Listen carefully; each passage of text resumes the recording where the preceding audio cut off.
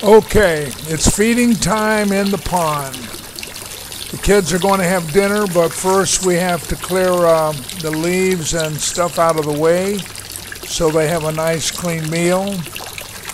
And then the goldfish, which are looking orange on the screen, and the koi, which are actually gold and quite a bit bigger, will have their dinner. There's 2 koi and, I don't know, 24, 25 goldfish. As soon as dinner comes from my hand, they'll come right up and eat it because, ow, I hit my thumb, because they're hungry for one thing, and they're not afraid of me for another thing, so they don't have any trouble eating the food right out of my hand.